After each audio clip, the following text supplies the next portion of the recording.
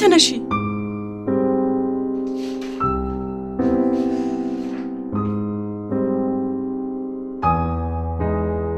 ሃኒ ተነሽ እንጂ ረፍዷል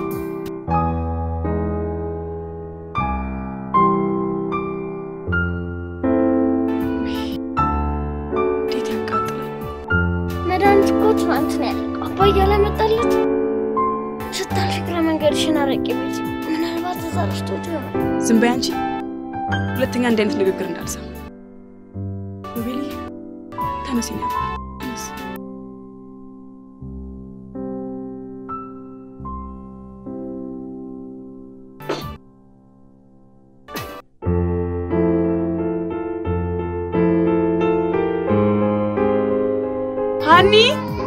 ሃኒ የልጁን አንሺው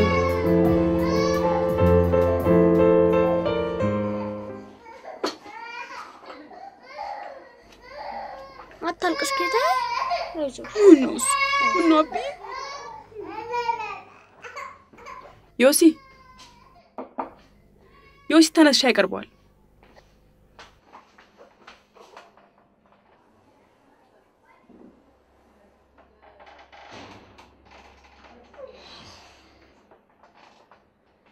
ጆቹ እየበሰሉ ነው አንዳንዴ ለሚጠይቁኝ ጥያቄ እንኳን መልስ አጣለሁ ትላንት የጠጣሁት መጠጥ ገና ወደ አፌ ሳስጠጋው ጥሩ እንዳልሆነ አውቄ ነበር ህይወቴ ሰክሬ ነበር ይሁን ያልነውን ጠጣና እንዳልነበር ኮነ ትመጣለህ ደግሞ እንዴት የማይረሳ ነገር ትረሳለህ ሳይመሽ የልጁን መድኃኒት ገዝቼ ልምጣ ብለህ ነበር የወጣው አሁን ልጁ እንዴት እንደሚያተኩስ ባየው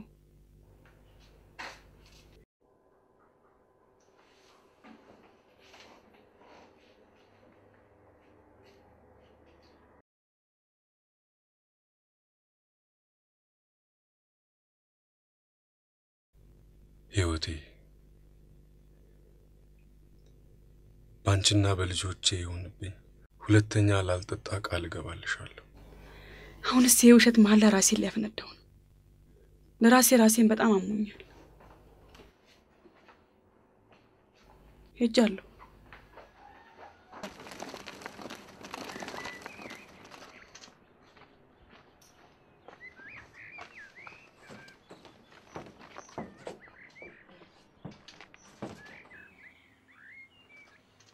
ጋሽ ተፈሪ በጣውቱ ምን ነው በክፉ አስተያየት ታየኛለህ ሸንቀጥቀጥ ብለሻል ስራ በዛሽ መሰል በጣም ጋሼ አሁንማ ብዙ ማለት ትችላለህ እድገት ያለፈውን ያስረሳየለ አሁን አንተ ትልቅ ሰው ነህ በይ ደረጃሽን ወቂሽ ልክ ነህ አሁንስ ምን አለኝ ሁሉም ማለቢያ ያልፍለት መቼም እንዳንተ ብዙ አታለቃቅሽ ባክሽ እኔ እንደበፊቱ ጊዜ ስለሌለኝ ነው በቃ እንሂድ ባክ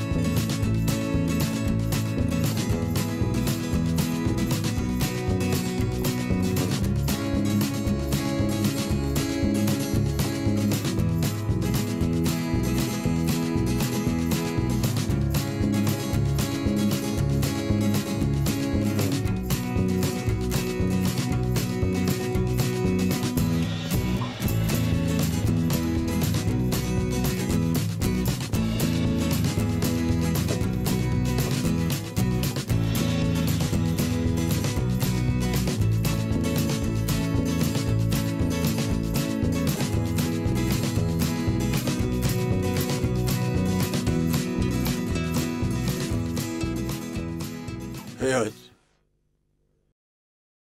አንቺንና ቤተሰብሽን እንደራሳችን እንደ ቤተ ክርስቲያን አባላት እንጂ አንድም ቀን እንደ ጥገኛ አይተናችሁ አናውቅም።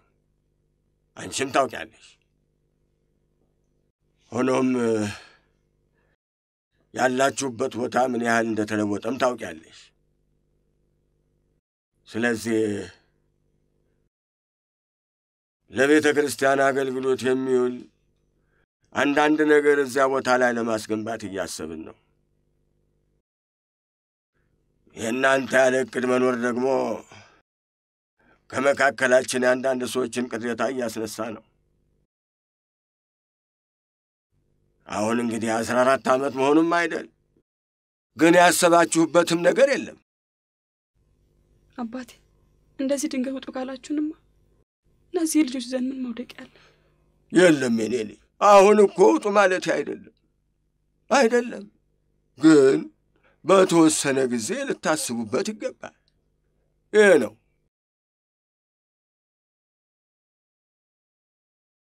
ጊዜው እንዴት ይሮጣል! ታስታውሻለሽ?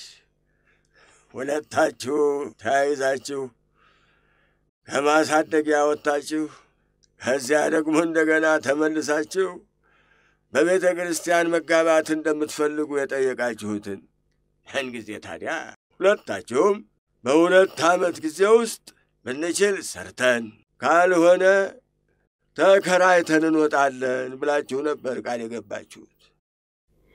ዮሴፍን ጸባይ ያውቁት የለ አባቴ? የሚያገኘው ደሞዝማ ለመጠጫውም አይበቃው። ባንቺ ደሞዝ ደግሞ ቤት ትከራያለሽ ወይስ ልጆችሽን ታሳድጊያለሽ? እስቲ ለማንኛውም አትጨነቂ። እኔ ካናገርኳቸው ሊታገሱ ይችላሉ። ግን ለተወሰነ ጊዜ ብቻ ልብ በይ። እሺ ሂጂ በቃ።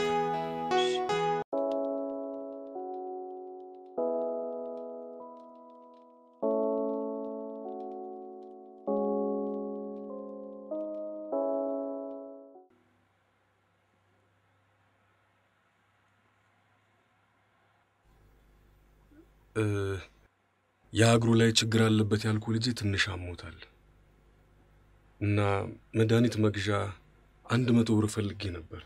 በጣም ጠጣለ ሲባል ሰምቻለሁ። አረ ሰው ዝም ብሎ ነው የሚያወራው። አንዳንዴ ሆዴን ሲያመኝ ብቻ ነው። በስራ ሰዓት ጠጣለ የሚባል ነገር ከሰማው ግን ይሁሉ ቀልድ ያበቃል። አረ አላረገውም። ባልስታው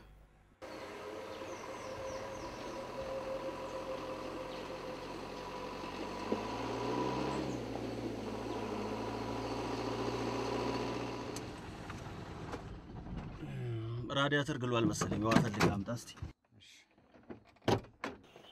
ቲቸር ያልኩሽን ነገር እንዴት አደረግሽልኝ? የምን ነገር? ያው የልጄን ነው። በትምህርቱ በጣም ደካማ ነው። እኔ ያጣሁትን የትምህርት እድል ቢያንስ እሱ ማግኘት አለበት ብዬ አምናለሁ። እንደምንም ጎበዝ ተማሪ ካደረግሽው ብዬ እንደው በቀን እንኳን ባይሆን ወይ ቅዳሜና እሁድ ወይ ማታ ወይ ከስራ ስትመለሽ ብቻ አንቺን በተመቸሽ ጊዜ ያው ቤቴ ደርሰሽ ትመለሻለሽ። ቤት ለቤት እንደማላስተምር ታውቃለህ። እሱማ ነው፣ ግን የኔም ቤት እንደሌላ ሰው ቤት አትይው። ያው ብር ምናምን ከፈለግሽ ጠይቂኝ። ምንም ማለት አይደለም። ያው 3-4 ልጆች ይዘሽ እንዴት እንደምትቸገሪ ይገባኛል። ምን ይደረግ፣ ዮሴፍ እንደሆነ እንዲህ አይነት ሰው ሆነ። እንግዲህ ቲቸር ታውቂያለሽ፣ ሁል ጊዜ እኮ ማታ ወዴት ነሽ? እኔም ወደዛው ነኝ፣ ላድርስሻ። የምትፈልጊው ነገር ካለ ጠይቂኝ፣ አትፈሪ።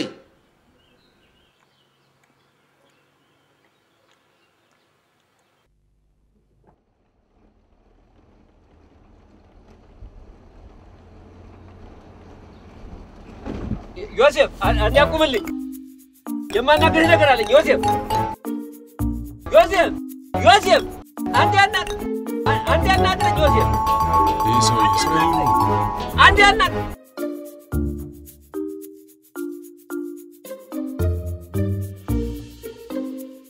በሳ በሰላም አውለኝ ጌታዬ።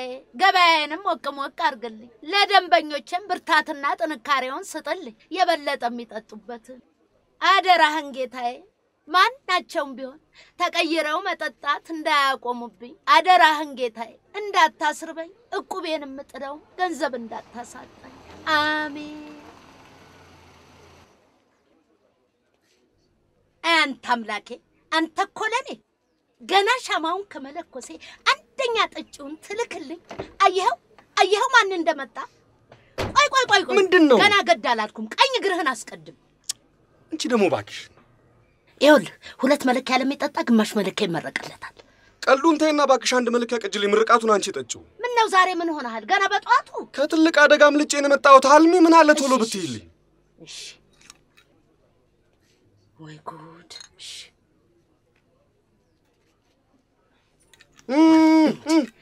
ቀስ በል እሺ።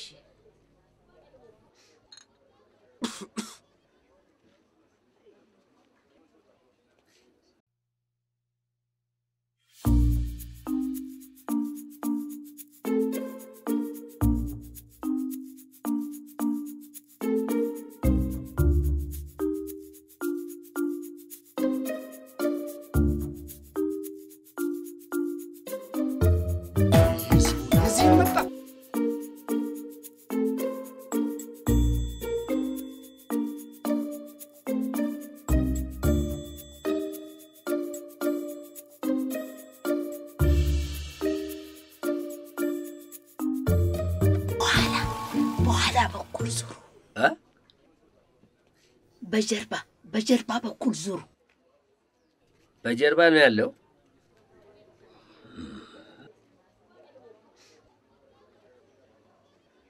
በእኔ ነው የሚቀልደው።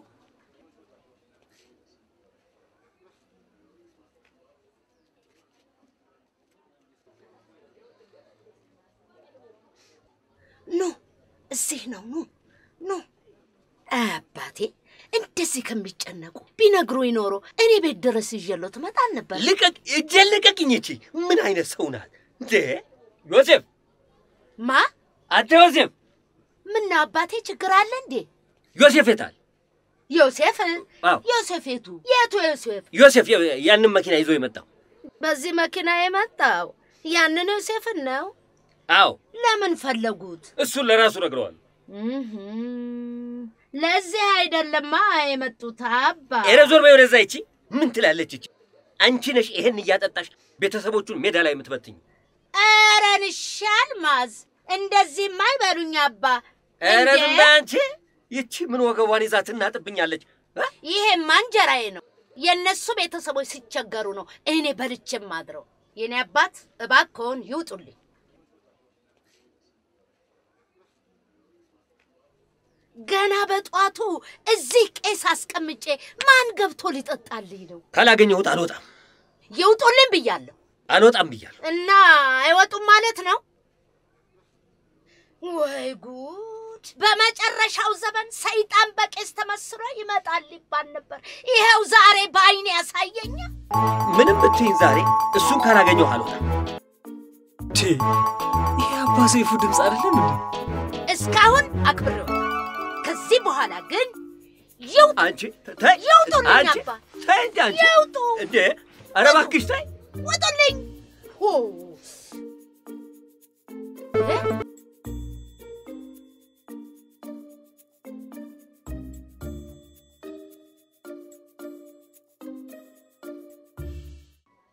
እንዴ አልሄዱም እንዴ? አይ ትንሽ ምን ትንሽ ፈለጉ? ትንሽ ረፍት ላድርግ። ለማረፍማ ይሄ ሆቴል አይደለም፣ አረቄ ቤት። አባ ይውጡልኝ፣ ይውጡልኝ። ተይ እባክሽ።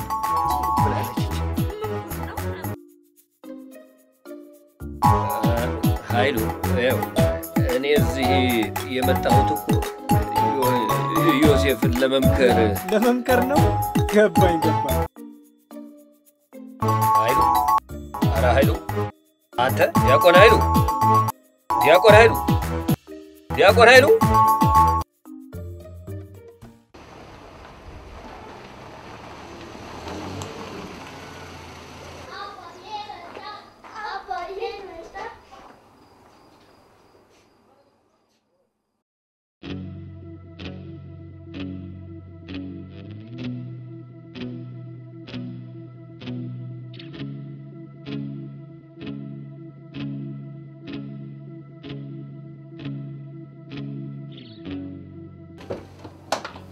ኑ ልጆች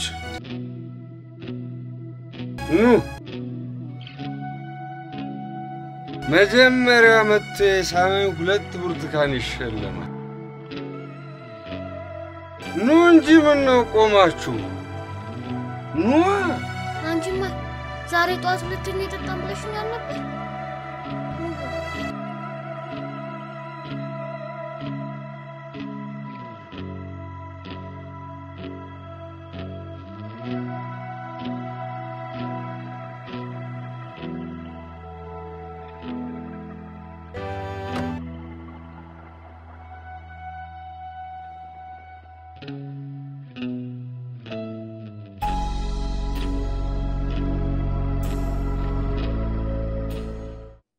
አብዬ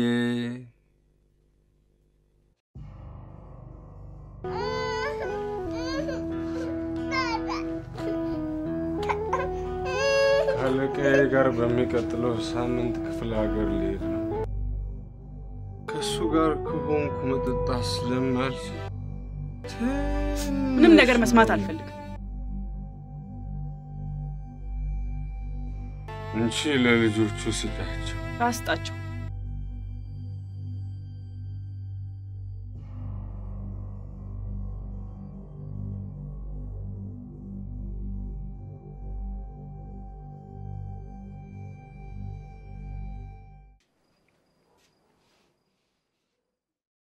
ናግባራት ብላ ልጆቹስ በልተዋል? አዎ በልተዋል። አንቺስ? ህይወቴ ከነገ ጀምሮ ባንቺ ይሁንልኝ። በልናግባ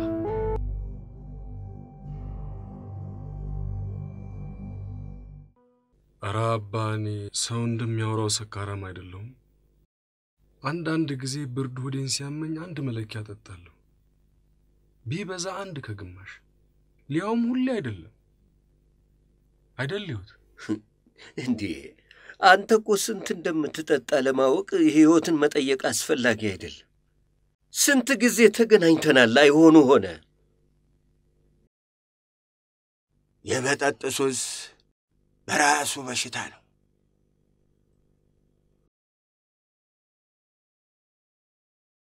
አንዳንድ ሰዎች በራሳቸው ጥንካሬ ተዋቸዋል። አንዳንዶች በተለያየ ምክንያት፣ ሌሎች ደግሞ በእምነት ለመዳን ደግሞ ተግቶ መጸለይ ያስፈልጋል። ኧረ አባዬ አንተ ምንም መናገር አያስፈልግህም። አሁን ይልቅ ከነገ ወዲያ ግሸን ማርያም ትነግሳለች። ስምን አስመዝግበናል፣ መሳፈሪያውም ተከፍሏል። ለ3 ቀን ጸሎት ትሄዳለህ። መሄድ አለብኝ? አዎ ዮሲ መሄድ አለብህ። ደግሞ ለ3 ቀን ብቻ እኮ ነው። ምንም ሳትወላውል መሄድ አለብህ። ያኔ ነው ጸሎቱም የሚሰምርልህ። እና መሄድ አለብኝ? አዎ የግድ መሄድ አለብህ። ና እንሂድ ግቡ።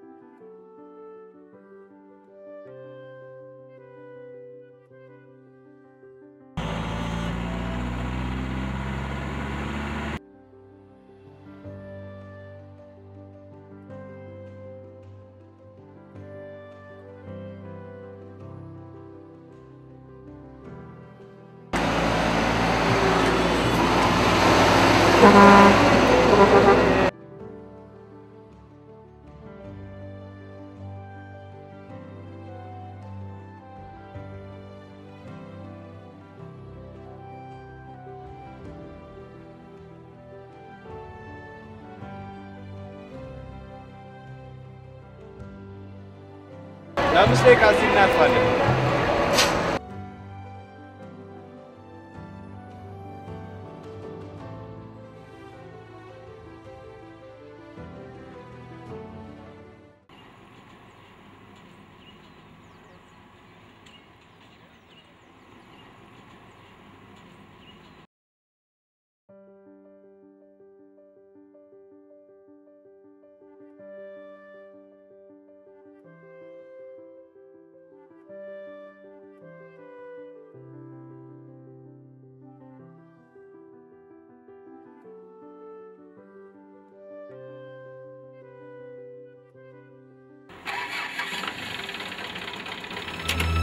እንሂድ። ወራጅ የምን ወራጅ ነው? ግሸን አይደለም የምትሄደው? እና የፈለኩበት መውረድ አልችልም? አንተ ነው የማደርገው ነው የምትነግረኝ? አውረዳይ እባክህ። ማዘርዬ ይህችን አስገብልሽ አደራ። ለመቤት ይነግር የፈለኩበት መውረድ አልችልም? ወራጅ አለ፣ እባክህ አቁመው። ክፈተው፣ እዛ አቁም። ምን አገባህና ነው አንተ? እኔ የፈለኩትን ማድረግ አልችልም? አንተ ነው የማደርገው ነው የምትነግረኝ?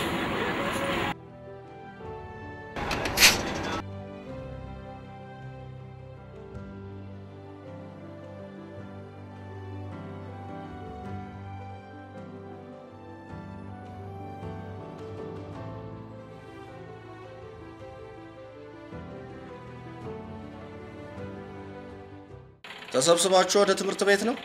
አይ ወደ ስራ ነው። ኧረ እባክህ ሀና፣ ዮሴፍ አለ እንዴ ቤት? ለጉዳይ ፈልጌው ነበር። አባዬል እንግዳው ማታ ሲመጣ ፈልጌው እንደነበረ ነገር። ማታም አይመጣም፣ ከ3 ቀን በኋላ ነው የሚመጣው። የት ነው? ሩቅ መንገድ ነው እንዴ? ምናልባት ዛሬ ነው ሊመለስ ይችላል።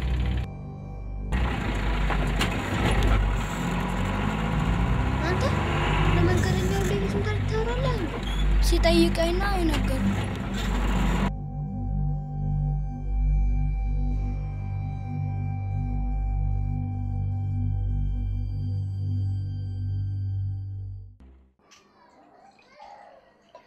መጣው ጌትዬ፣ መጣው። አታልቅስ። አታልቅስ አልኩህ እኮ። መጣው የኔ ጌታ፣ መጣው የኔ አባት። ምን ፈለክ? ላናግርሽ ፈልጌ ነው። ዮሴፍ የለም፣ እሱ እያለ ተመለሰ። እሱማ አለመኖሩን አውቄ እኮ ነው የመጣሁት። ማናገር የፈለኩት አንቺ ነው፣ ለብቻሽ። ስንት ዘመን ታገስኩት፣ ለረጅም ጊዜ ስጠብቀው የነበረው አጋጣሚ። ይህንን ቀን እግዚአብሔር ነው ያመቻቸልኝ። ይልቅ ልጁን አስተኝና እኔ እዚህ እጠብቅሻለሁ። ሂድታልኝ። ተይ እንጂ ህይወት እንደዚህ አትውጣልኝ። እኔና አንቺ ብቻ እኮ ነው። እኔ ልሙት ማንም ሰው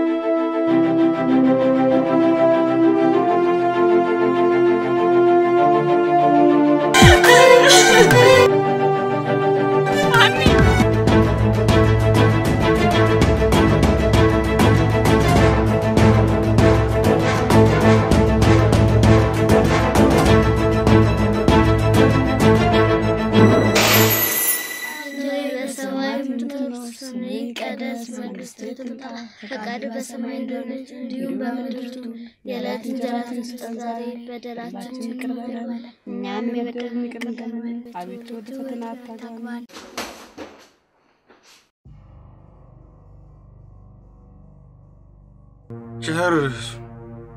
ጨርሱ ጸሎታችሁ። ይህንን ያነሳዋል።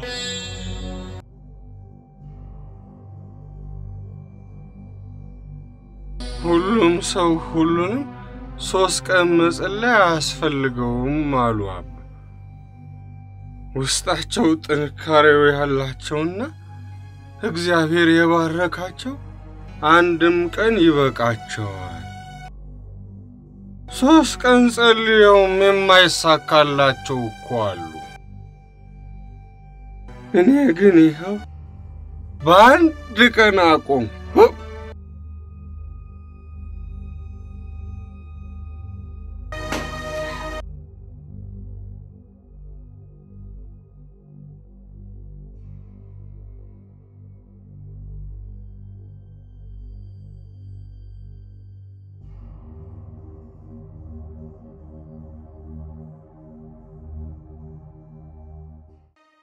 አቤልዬ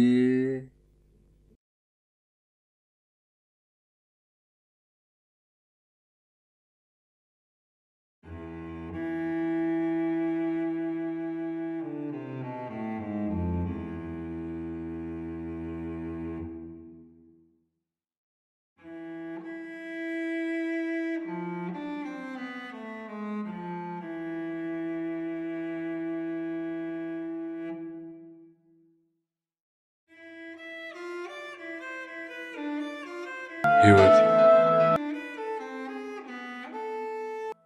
በህይወቴ መጠጥ የምተው አይመስለኝም። ግን ለመቀነስ ሞክራለሁ። በጣም እቀንሳለሁ። ጨርሶ ለመተው ግን አይመስለኝም። አልቻልኩም ህይወት አልቻልኩም። እንደ ቀልድ ነበር የጀመርኩት። አሁን ግን ያለሱ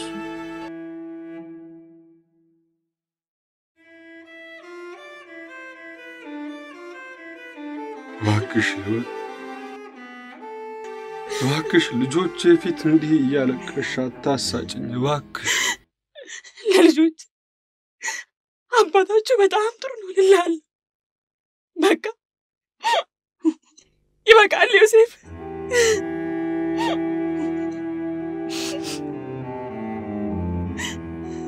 ያንተ መሄድ የመጨረሻ ተስፋችን ነበር። ከዚህ ችግር ለመገላገል ልጆች እንኳን ለአባታቸው ያልቀው ጸልዩ ነበር። ቢያንስ አሁን ያበቃል ብለን ልጆቼ ማደር አገኙ ብዬ ተመኝቼ ነበር። ነው አምላኬ። ምንም ነገር መስማት አልፈልግም።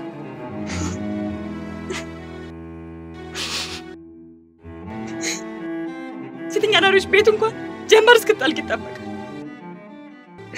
ሾፌር ዮሴፍ ቤት ግን በጣራ ፀሐይም ሊሆን ይችላል። እንዲህ አይነት ነገር ከሰት የሚችለው ዮሴፍ ቤት ብቻ ነው። ይህን ደግሞ ሁሉም ያውቃል። እሱም ያውቃል። እሱ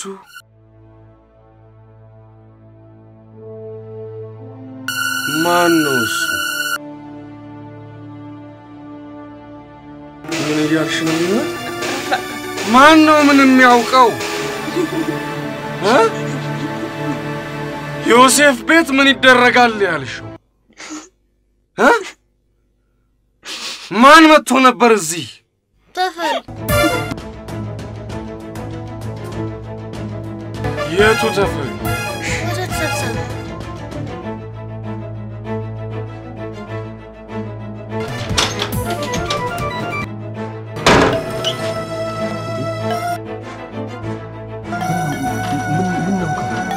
በደና የታለች ሚስት?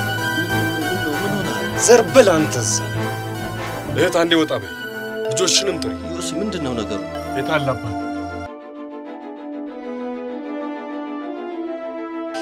ምን ነው ልጄ? ምንም ሁላችሁንም አንድ ላይ ላያችሁ ፈልጊ። እህት አንዴ በቅ በይ እንጂ ዛሬ ብዙ ተጥታል መሰለኝ። ቆይ እኔ አንድ ላይ እስቲ ምን ይከተርሻላችሁ? ወስጥ ቆይ አናግራችሁ ፈልጊ። ዮሲ ቆይ እስቲ እኔ ላናግር። ዞር በል አንተ። እኔ በሌለሁበት ያውም ቀን በቀን ባለቤቴ ሊደፍር ቤቴ ድረስ መጣ። ልጆቼ በወቅቱ በመድረሳቸው አምልጣለች። ብፈልግ ብቻህን እስኪ በቃ አቅምሼ ፋይሉን እዘጋው ነበር። ግን ልጆቼ ፊት እኔና ባለቤቴን እንዳዋረድከን አንተ ሚስትና ቤተሰቦች ፊት መዋረድ አለብህ። ውሻ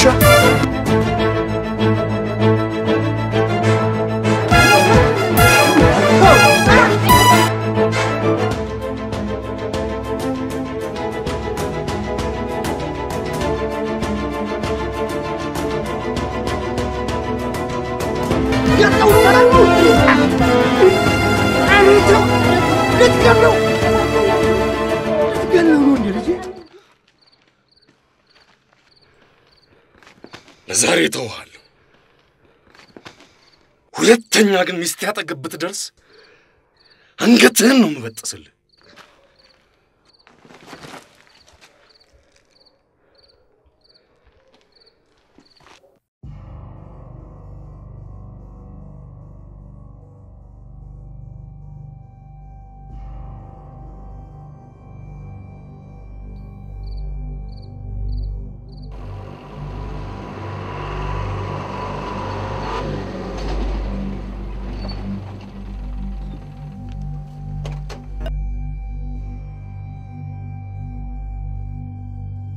የሞቀው ትዳሬ ላይ ውሃ ቸልሰሽ ደስተኛ ሆነሽ የምትኖር እንዳይመስልሽ። ገባሻል? አለቃዬን ማስጠንቀቂያ ሰጥቶኝ፣ ለዚህ ደግሞ ሰበቡ አንቺና ያባልሽ ናችሁ። አንቺ ነሽ ደግሞ ለዚህ ሁሉ ነገር ምክንያቱ። ባክ መንገድ ላይ አጨቅጭቀኝ። የምትለው ነገር ካለ ከሱ ጋር ተነጋገር። እሱን እኮ ነው የምልሽ። ሂጂና ንገሪው፣ ወንድነታችን ይለያል ብሎሃል ተፈሪ በዩ። አሁን ሂጂ፣ ግን ያበቃ እንዳይመስልሽ።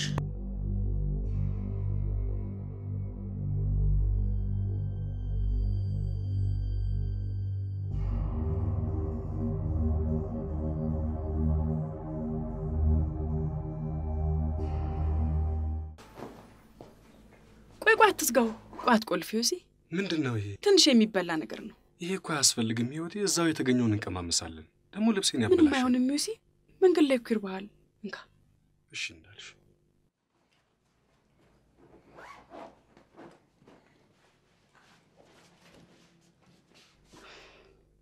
ዮሲ ለሁለት ለሶስት ቀን አለመኖርን ሳስበው ይሄ እኮ የመጀመሪያ አይደለም አይደል እንዴ? ቢሆንም አሁን እንደ በፊቱ አይደለም። ጥሩ ስሜት አይሰማኝም። ፈርቻለሁ። በተፈሪ ምክንያት ነው? ተይው እባክሽ። እሱ እዚች አካባቢ ሁለተኛ ድርሻ አይላትም። ለማንኛውም አለመኖሬን ለማንም እንዳትናገሩ። ለልጆቹም ንገሪያቸው እንዳይናገሩ። እሺ? ቻው የኔ አባት። ስማ ዮሲ፣ እኛ ስለሌለን ጥያቄ የለን ብለህ ብዙ እንዳጠጣሽ። አልጠጣም ህይወቴ። ራሴን እጠብቃለሁ። አታስቢ። አባይ የሚጠጣ ውሃ። ቻው አባቴ። ቻው የኔ ቆንጆ።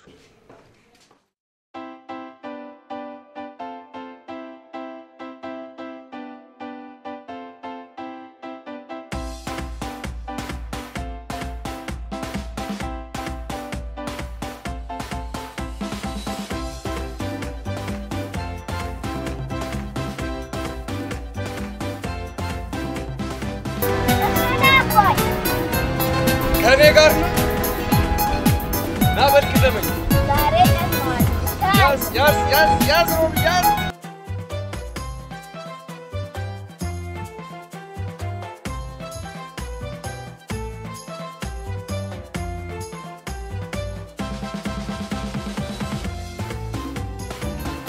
ለትንሽ ቀን ነው ይሄ ነው። አሁን ወደ እሺ ቻው አባ።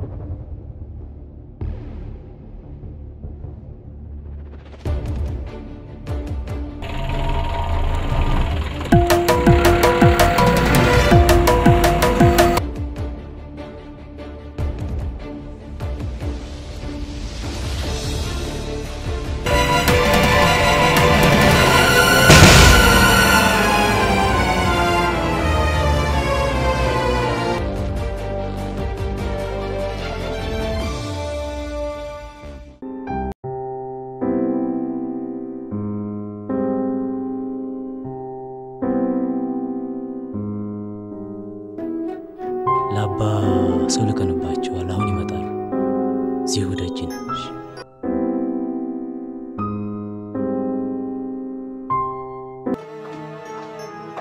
የሮቤል እናት ነሽ? ደም ያስፈልገዋል። ታዲያ እኔ ብሰጥ አይበቃም? ትችያለሽ። ነይ ከኔ ጋር።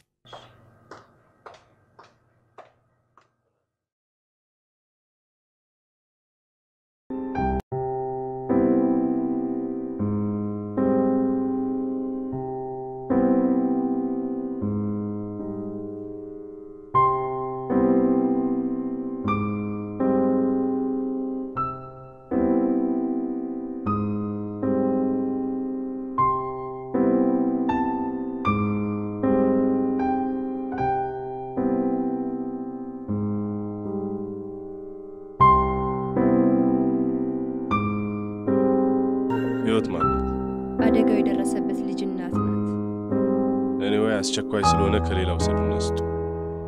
እሺ ሲስተር፣ ከዛ በኋላ ግን እንደማ በድጋሚ ተመርምሮ ይረጋገጥ። እሺ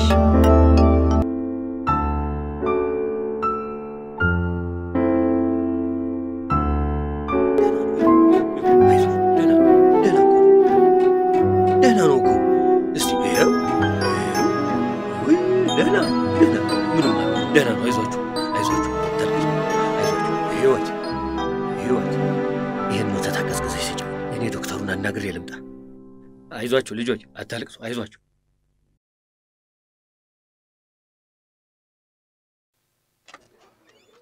እንደምን አደርክ ልጄ? እንደምን አደሩ አባ። ይቀመጡ።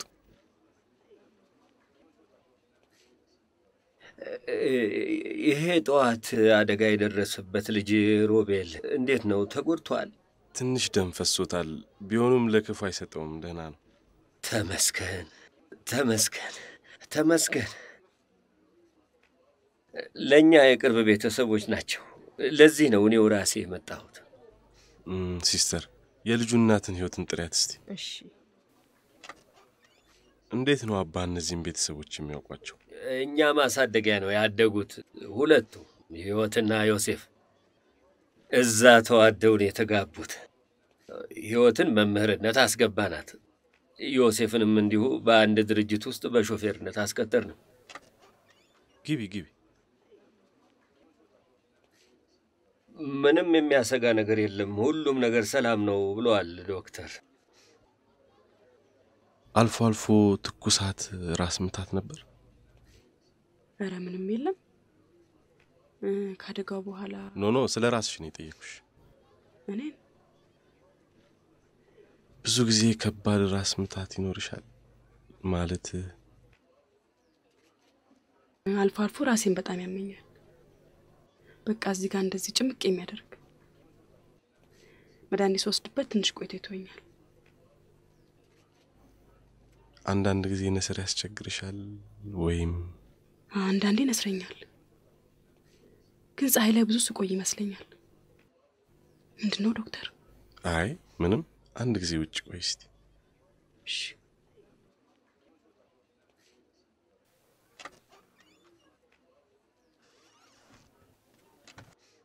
እኔ ምንም አልገባኝም ዶክተር። የተጎዳው ልጇ እናትየው እንዲህ የምትመረመረው? እንደሱ አይደለም አባ። ለልጁ ደም ከሷ ወስደን ነበር። በዚያን ወቅት ነው ችግሩን የተገነዘብነው። በድጋሚ መርምረን አረጋግጠናል። እንደውም አሁን የምርመራውን ውጤት እየተመለከትኩ ነበር። እኔ ምንም አልገባኝም ዶክተር።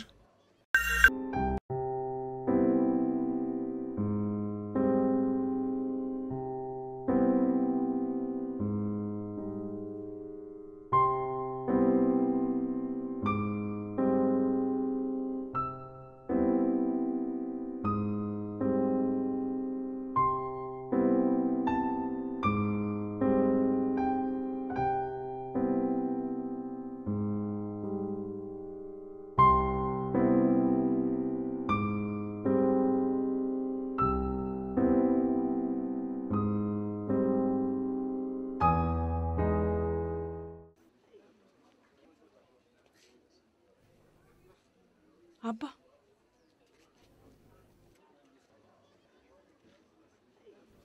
ዶክተሩ ምን አለ?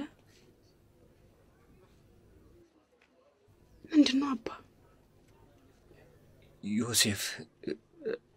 ዮሴፍ መቼ ነው የሚመለሰው? ከትንሽ ቀን በኋላ። ምን ነው?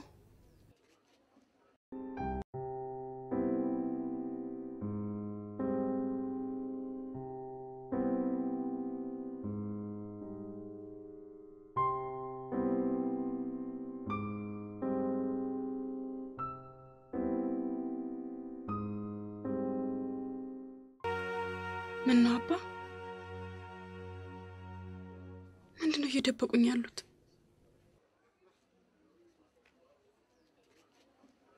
ልጄ ደህና አይደለም እንዴ? አይ እሱ እንኳ ደህና ነው።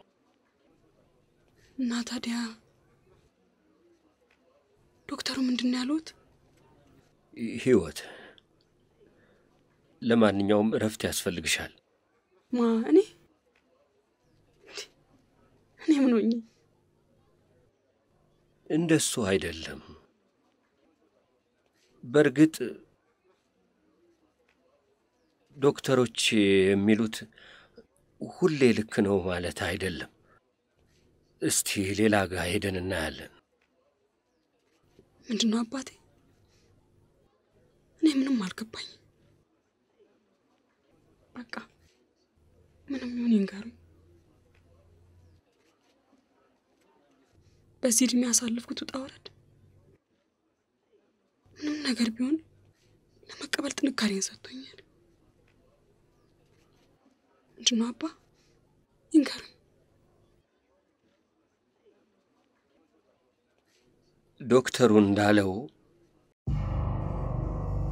ደምሽን ሲመረምሩ በደምሽ ውስጥ ነጩ የደም ሴል ብዙ ነው እና መድኃኒት ወስደ አይጠፋም? መድኃኒት ብትወስጂ ስር ሰዷል። አሁን ማድረግ የሚቻለው መጥፎን ደም እያስወገዱ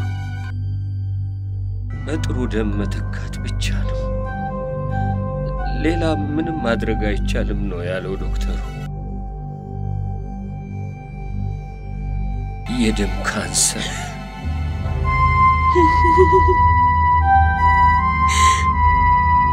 ወይኔ አምላኬ! አይዞሽ ሕይወት፣ አይዞሽ፣ ተስፋ አትቁረጪ። አይዞሽ፣ እግዚአብሔር እኮ የምህረት አምላክ ነው። አይዞሽ።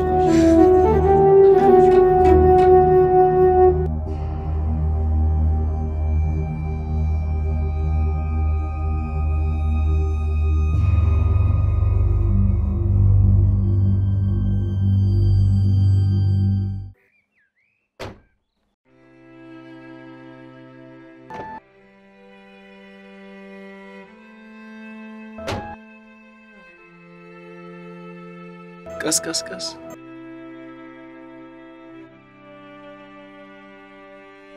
ተሻለ?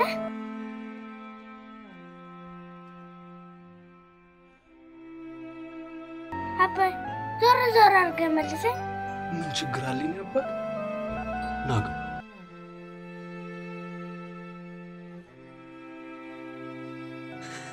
እማ ምን ሆነሽ? አይ ምንም። ታዲያ ለምን ታለቅሻለሽ? እንደፈራው ሳይሆን ሮቢ ደህና ስለሆነ እሱ ደስታ ነው። እስቲ ሂጂ ቡና እናፍላ፣ ከሰልና እያይዝ።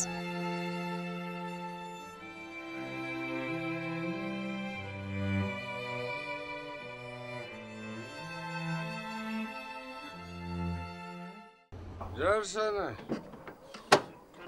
እንውረድ።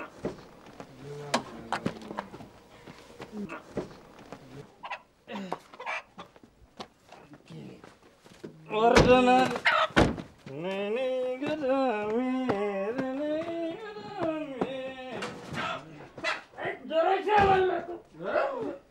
ዶሮቹ የት አሉ? ኩል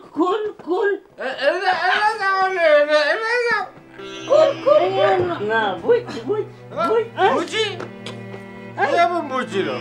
ውሻውን ከፈተነው እኮ ዶሮቹን ይይዝልናል። እኛ እባክህ ውሻ የለን። ይልቅ ዱላ ነገር ፈልግ። እናንተ እዚህ ቆማችኋል። መታችሁ ዶሮዎችን አትይዙ። አንተ ምግቡ ማንቀባረርሽ ነው። እዚህ ተደብቃችሁ ነው። ተያዙ። አንቺ እኮ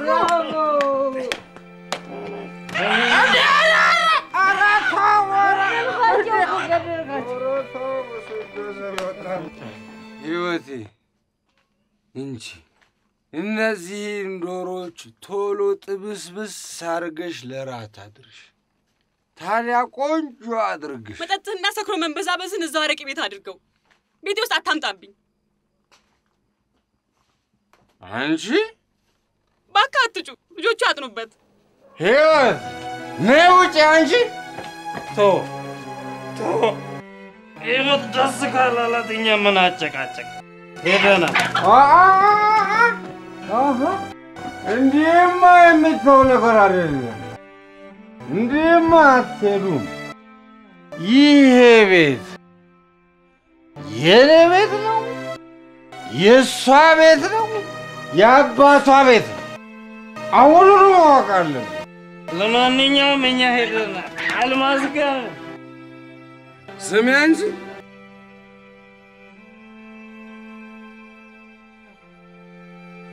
እኔ ነኝ ወይስ አንቺ ነሽ የዚህ ቤት አባወራ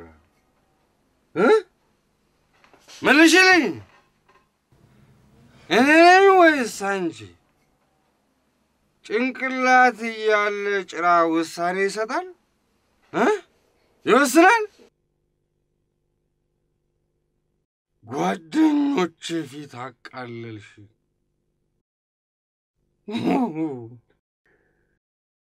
እሱ አልበቃ ብሎሽ አሁን ደግሞ የምታፈጭብኝ ልታስፈራሪ ነው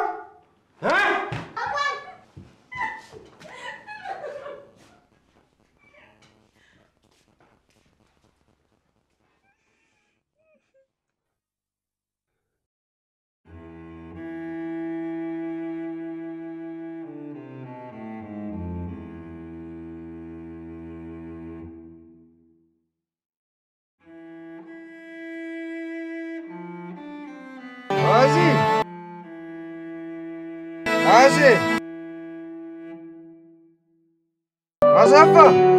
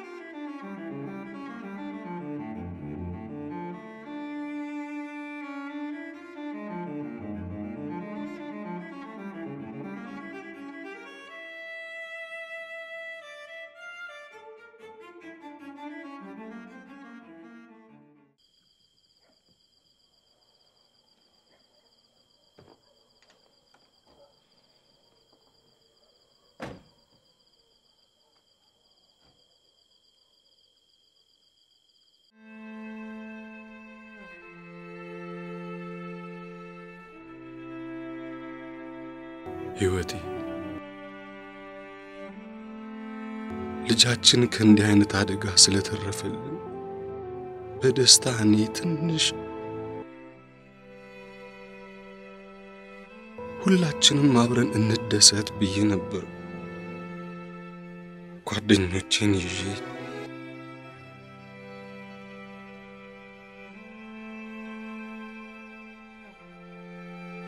ይቅርታ አድርጊልኝ ህይወት ይቅርታ አድርጊልኝ እስከ ዛሬ እጄን ሰንዝሬብሽ አላውቅም ነበር እባክሽ ይቅርታ አድርጊልኝ የመጀመሪያዬም የመጨረሻዬም ነው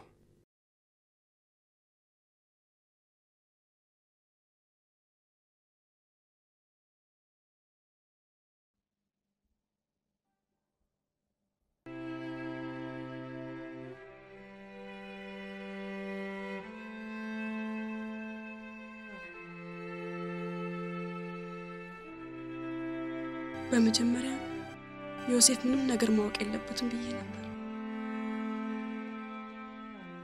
ለነገርም ድፍረቱ አልነበረኝ ደግሞ እንዲህ አይነቱን ነገር ለመቀበል ጥንካሬው እንደሌለ አውቃለሁ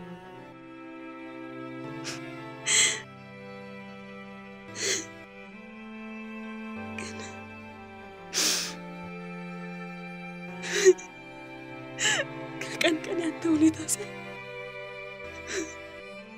ቢያንስ አሁን ስለዚህ ጉዳይ ካላወቀ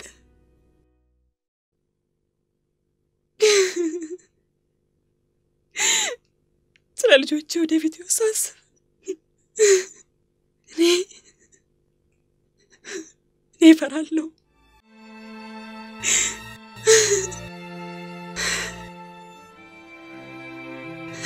ዘወትር እኔና ልጆቼ ወደ እግዚአብሔር እያለቀስን እንጸልያለን። ያወቅን የፈጸምነው ምንም ክፉ ነገር የለም። ማምላክ ነው ጨከንክብን። እኔ አላውቅም።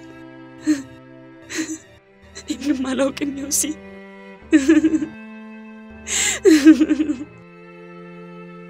ምንድነው ህይወቴ?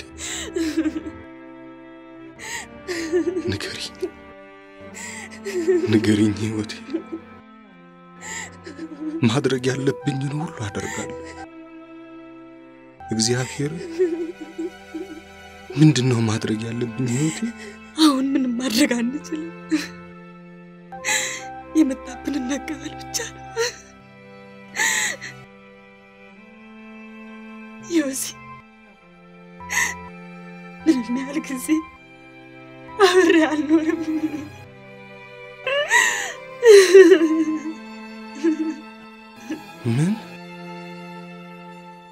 ምንድነው ያልሽው ህይወቴ?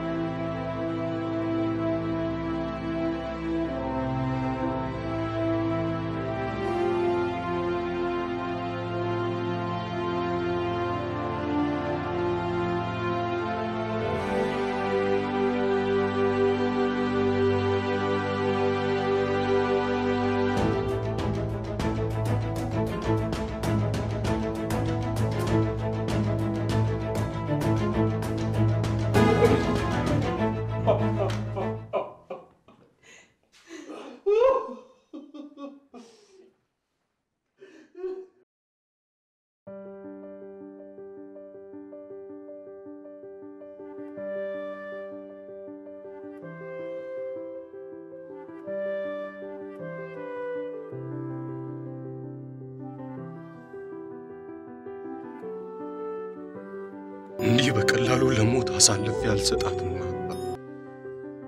የአራት ልጆቼ እናት እኮ ናት። እሷ ከሄደች እነሱ ማን አላቸው? እኔስ ማን አለኝ?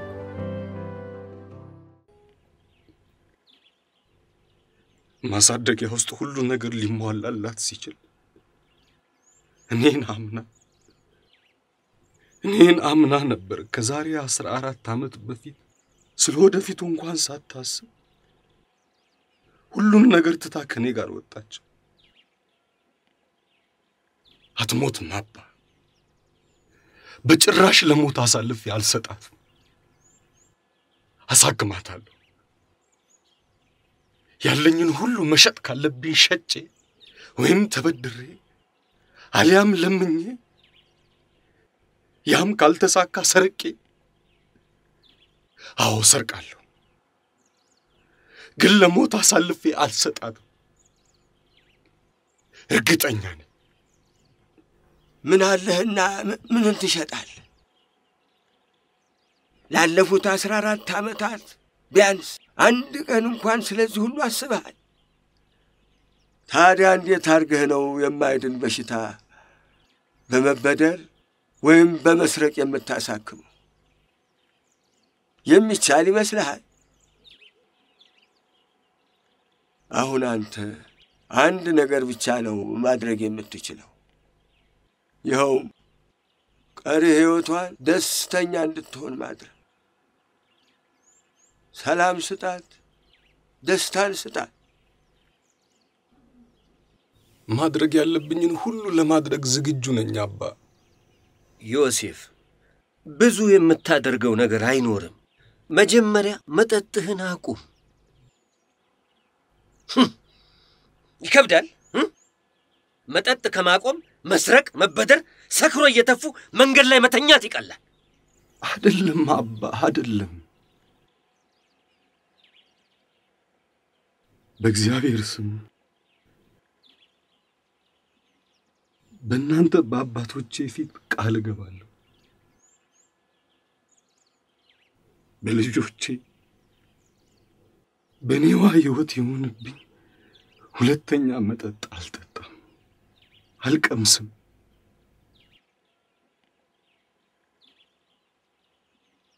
እግዚአብሔር ምስክሬ ነው።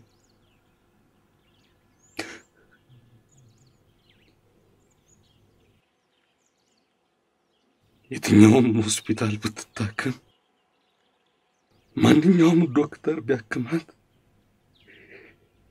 እግዚአብሔር ካልተጨመረበት አይሆንምና እባካችሁ ጸልዩልኝ። እባካችሁ ለኔዋ ሕይወት ጸልዩልኝ።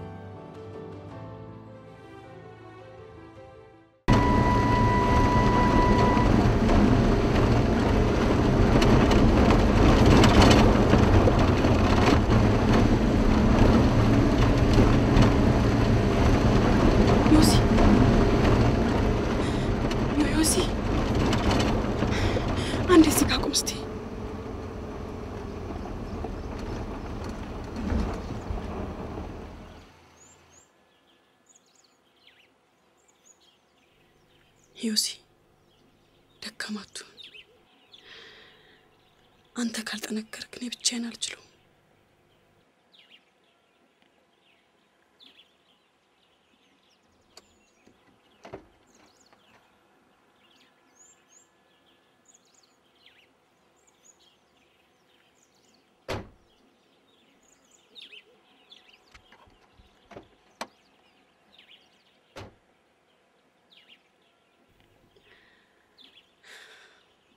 ዮሲ እኔ እናንተ ሁለታችንም የልጅነት ስታይልንም ነበር። እናት አባት እህት ወንድም የነሱን የማያልቅ ፍቅር ልፊያ ትግል አላየን። እኛ ያጣነውን ሁሉ ልጆቻችን ማግኘት አለባቸው። እንደ ቅርስ በልባቸው የሚያኖሩት ጥሩ የልጅነት ትዝታ ሊኖራቸው ይገባል። የኛ ሁለታችንን ፍቅር የተቻለውን ያህል ማግኘት አለባቸው። በህይወት እስካለሁ እነሱ ምንም ነገር እንዳያውቁ ማቸውን ሳለ እኔ የልጆቼን ፈገግታ የልጆቼን ደስታ እንዳየ መሞት ፈልጋለሁ። ዮሲ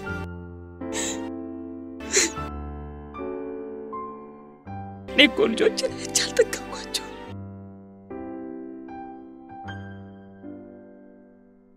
ሁሌም አይኔ እንደራባቸው ነው። የልጆቼ ፍቅር አልወጣልኝም። ዮሲ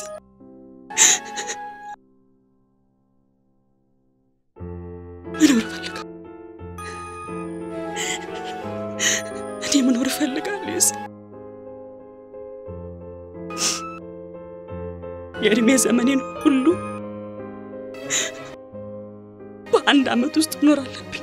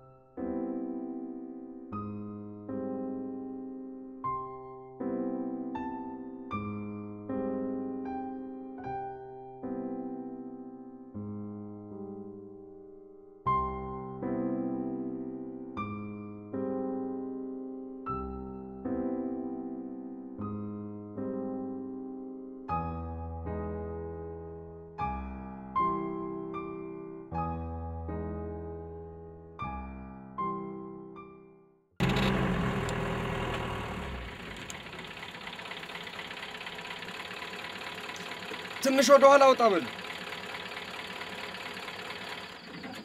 ተፈሪ አንተ ነህ እንዴ? ወጣ በል ወደ ኋላ። ያንተ መኪና የኋላ ማርሽ አለው። አንተ ሂድ ወደ ኋላ። አትቀልድ እባክህ። ትንሽ ዞር ካደረግከው ያሳልፈኛል። እኔ ኮንክ ብዙ ወደ ኋላ መመለስ አለብኝ።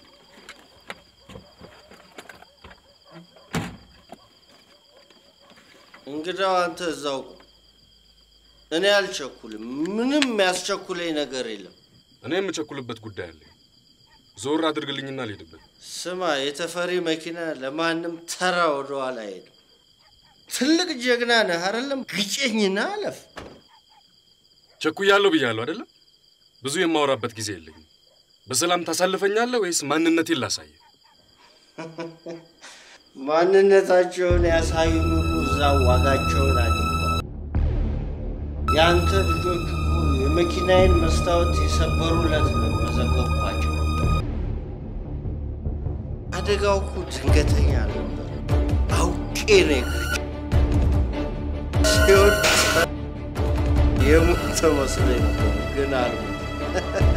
የድመት ነፍስ ነው ያለው እባክህ።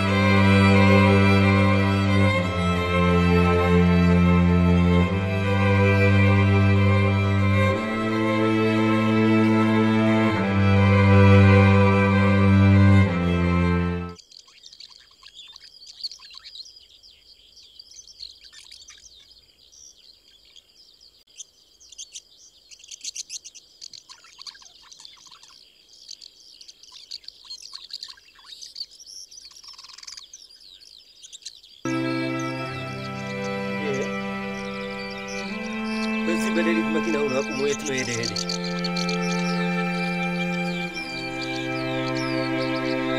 ዮሴፍ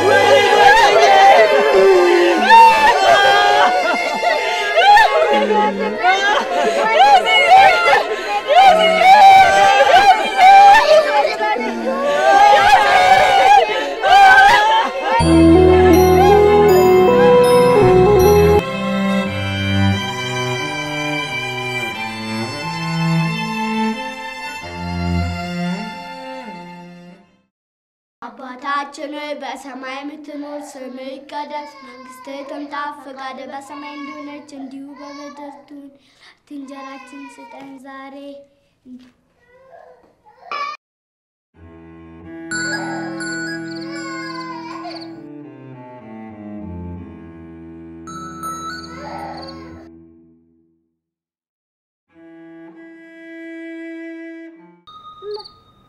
እማዬ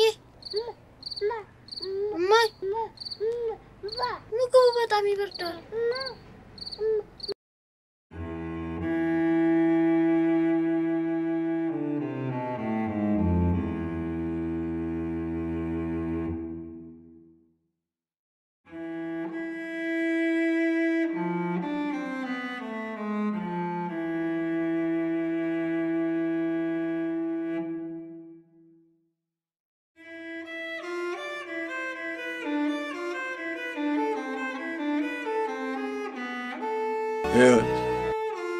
ያልሽው ሁሉ ልክ ነው፣ ግን ምን መፍትሄ እንደምሰጥሽ አላውቅም።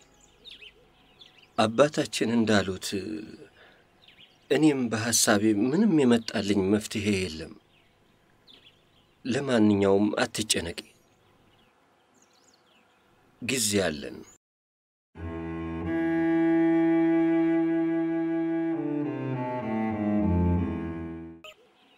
መሰንበቻውን በጣም ሳስብ ነበር። እኔ ከሞትኩ በኋላ ልጆች ያላሳደግ የጎዳና ልጆች መሆን የለባቸው።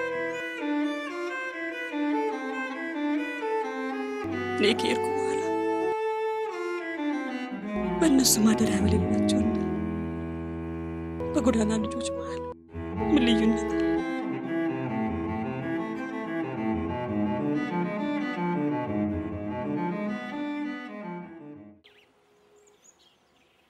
ማደሪያ፣ ትምህርት፣ ፍቅር ይህን ሁሉ የሚሰጣቸው አገኝ እባካችሁ እርዱኝ።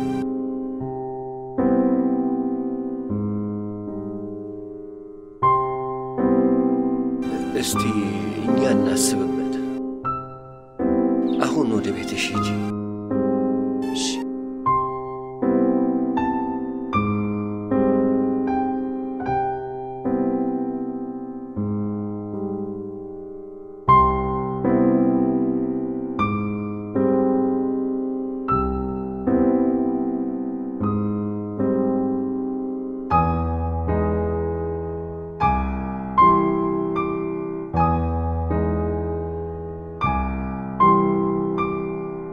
ፍርድ ቤት የተፈሪ ጉዳይ እንዴት ሆነ ዛሬ?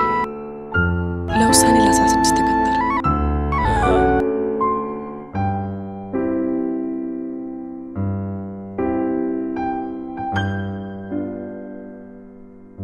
ህይወት ያንን ጉዳይ ብዙ አሰብንበት፣ ተነጋገርንበት። እኛ ራሳችን ከመወሰናችን በፊት አስተዳደሩንም ማነጋገር ነበር። ዛሬ መልስ ሰጥተውናል።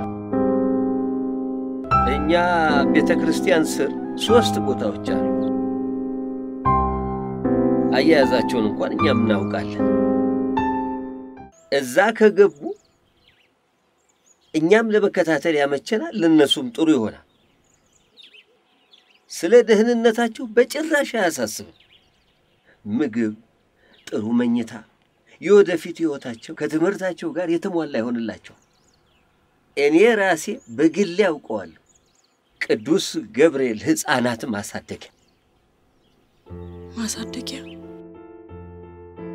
እሱን አይደለም አባቴ። አይዞሽ አታስቢ ህይወት። ማሳደጊያ አሁን እናንተ እንደነበራችሁበት ጊዜ አይደለም። ብዙ ነገር ተለውጧል። ጥሩ ትምህርት ይማራሉ፣ ከዛ ደግሞ ስራ ያስይዟቸዋል። ምንም ሆነ ምን ማሳደጊያ እናት አባት የሌላቸው ልጆች ቤት አይደል አባቴ? እንደዛ አይነት ቦታ ላደጉት ለኔ እንዴት ሆነ? ሁሉም ነገር ሊያገኙ ይችላሉ። የቱንም ያህል ጥሩ ቢሆን ግን ፍቅር የሚሰጣቸው ሰው አይኖርም። ጓደኝነት የለም። ለወደፊት የሚታወስ የልጅነት ዘመን ትዝታ አይኖርም። የቱንም ያህል ለመፋቅ ቢሞክር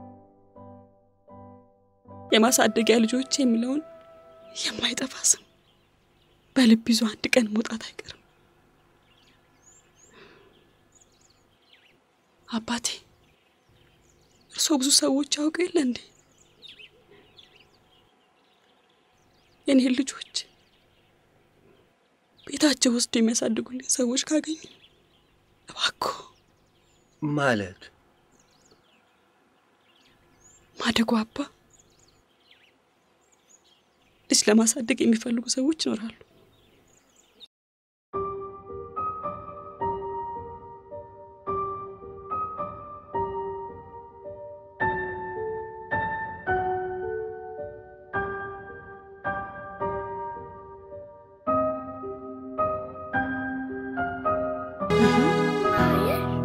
ምን ነው ልጆች ምግብ ላይ ያጣላላችሁ? እሱ እኮ ነውማ። በቃ እኔ ሰጣችኋለሁ። ይኸው ላንተም።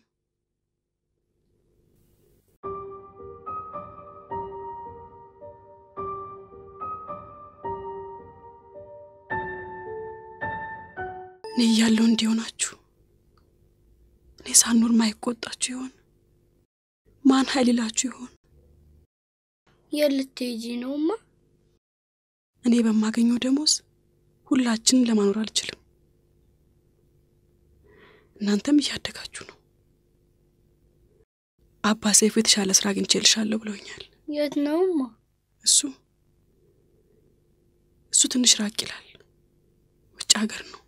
እኛንም ትወስጂን የለማ? አይ ልጆች መውሰድ አይፈቀድም። ብቻሽንማ አትሄጂም፣ እኛ አለቅሽም። ደማማ አንድ ኬት ማን ቤቢን ያሳድገዋል? ቤቢን ቤቢ ሌሎች ሰዎች ጋር አደርገዋለሁ። እነሱ ያሳድጉታል።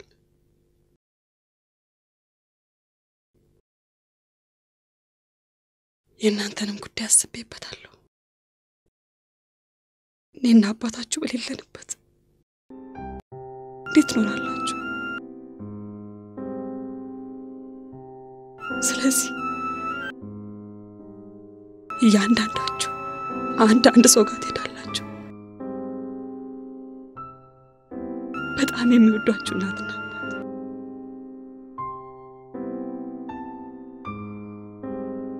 ጥሩ ልብስ፣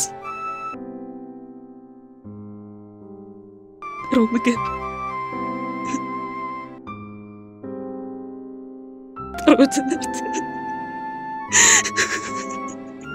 ማንም ጋር መሄድ አና ምነው ልጄ ምን ሆነሻል? ለምን ትዋሽናለሽ? ውጭ ሀገር ልሄድ ነው ብለሽ ስላመመሽ እሞታለሁ ብለሽ ነው አይደል?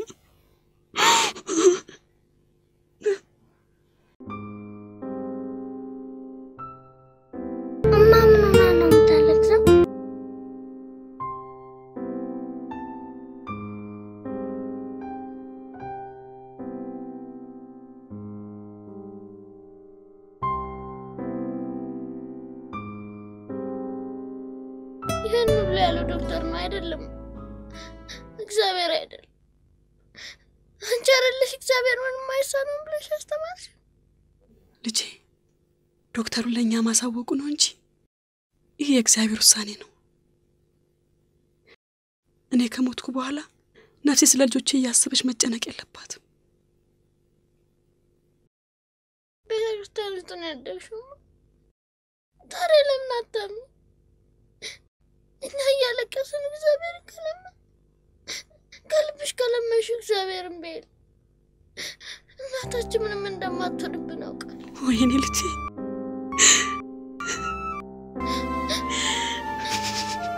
አንቺ ዝም ብለሽ ቁጭ፣ እኔ ዝም ሰረች። አንቺና ልጆችን አኖር። ወይኔ አምላኬ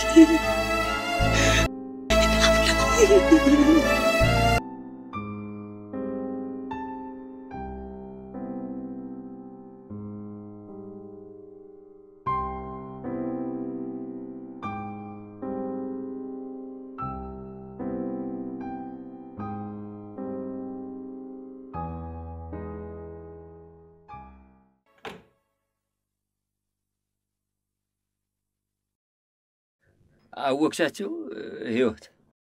እኔ ዶክተር መስፍን፣ እሷ ባለቤቴ ፍቅርተ። ኑ ግቡ። ኑ ግቡ ግቡ ግቡ። ቁጭ በሉ ቁጭ በሉ። ልጆች ህይወት ልጆቹ የት አሉ? አይ ያየኔ ነገር ትምህርት ቤት ናቸው ለካ። ቁጭ በሉ።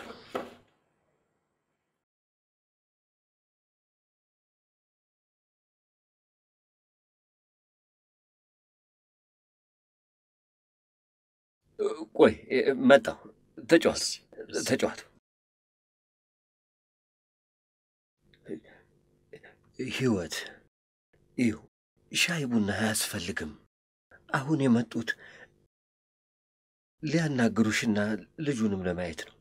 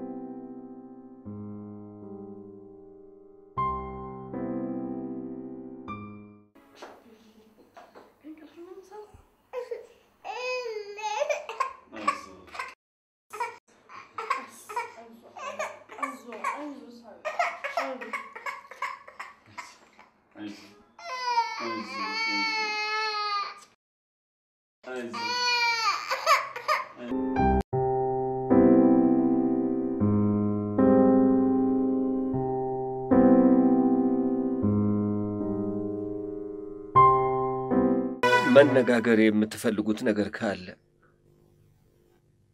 እኔ ምን መመለው ነገር የለም። ወይዘሮ ህይወት የምትናገረው ነገር ካለ እንግዲህ ስለናንተ ሁሉን ነግሬያታለሁ ለህይወት። ይሁን እንጂ አንዳንድ ጥያቄ ቅሬታ ሊኖራት ይችላል።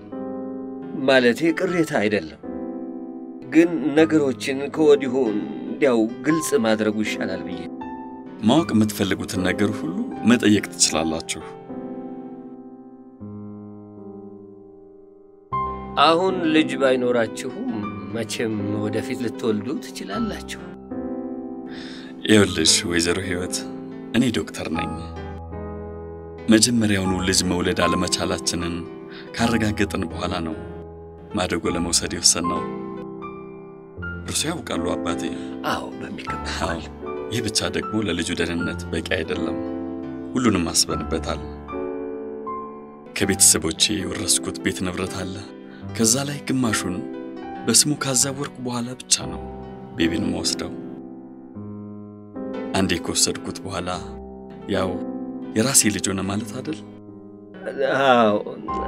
አይ እንግዲህ ይሄው ነው ዛሬ ያለው። የሚቀጥለውን ሰኞ ነው ያልከው ዶክተር? አዎ ሰኞ።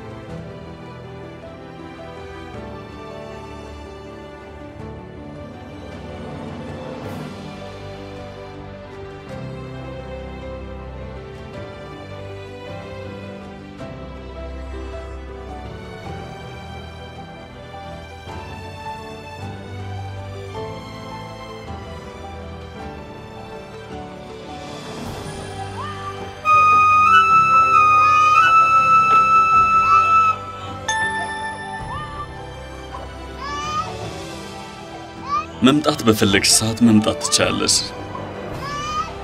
ወይም ልታይስ ትፈልጊ እኛ እዚህ ድረስ ይዘንልሽ እንመጣለን።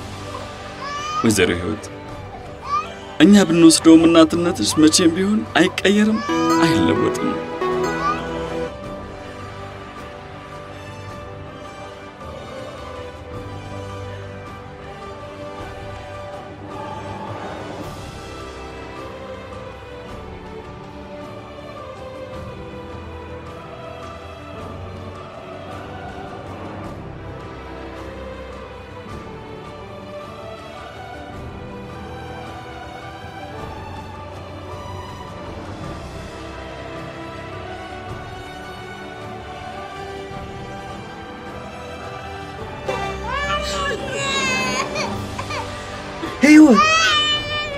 ኧረ ህይወት አንቺ ምን ማድረግሽ ነው?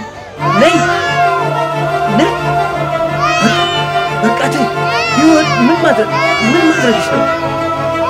በቃ ተይ ህይወት ተይ በቃ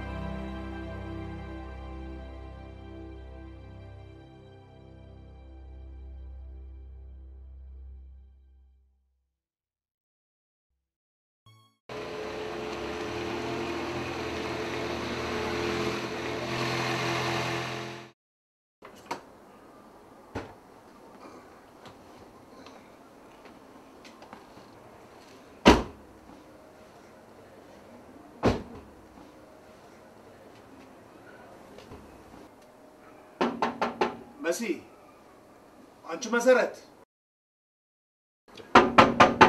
መሰረት በሩን ክፈችልኝ እንጂ ምን ነው አንቺ መብራቱን እንደዚህ ችቦ አስመሰልሽው? የመኪና ድምጽ ስትሰሚ አንድ መብራት የውስጡን ማብራት ትችያለሽ። እሱ ለሁሉም ይበቃል። እግዚአብሔር የሰጠሽ አይን በደንብ ይሰራል አይደል? ሬኔ ሳይን ችግር የለበትም።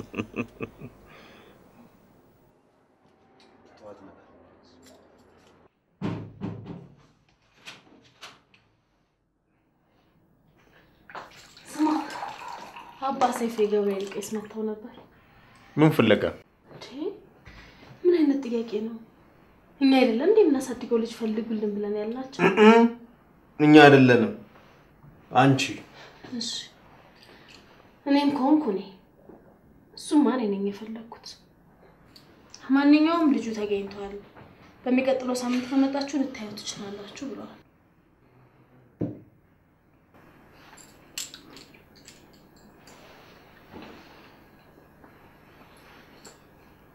መሲ አንቺ ለኔ ልጄ ነሽ፣ እኔ ደግሞ ለአንቺ ልጅሽ ነኝ። በእኔና በአንቺ ፍቅር መካከል ሌላ ሰው ምን አይሆንልኝም። ማጭበርበርህን ተወኝ እንግዲህ። የምወደው የሚያጫውተኝ ልጅ ያስፈልገኛል። እኔ ልጅ ስለማሳደግ ባነሳው ጊዜ ሁሉ የሆነ ያልሆነ ምክንያት እየፈጠርክ ታስቀረዋለህ። አሁን ግን አይቻልም። ለቤተሰቦቼና ለጓደኞች ተመርምሬ ችግሩ ከኔ ነው ብዬ ነው አሽዋቸው። ታዲያ ሌላ ለማለት ምን ተፈጠረ?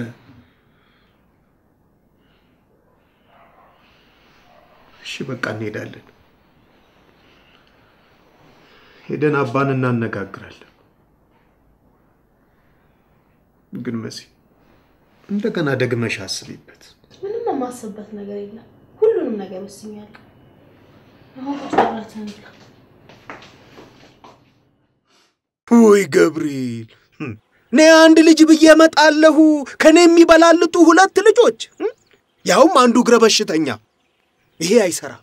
ይሄ ፈጽሞ እኔ ጋር አይሰራም አባ። እንዴ አንተ ወልዴ አድምጠኝ እስቲ። መጀመሪያ እኔን አድምጠኝ። ምንም አይበሉኝ አባ። ምንም አልልህም በቃ ቶ እርሶን አምኜ አባቴ ኖት ብዬ ብመጣ ይሄም አይሆንም። እንዲህ አይነት ቀልድ በጭራሽ እኔ ጋር አይሞከርም። አዎ አይሰራም። መሲ ተነሽ። ቆይ እንጂ እንነጋገር። ቀድሜ የምትቆጣ ከሆነማ እንዴት ይሆናል?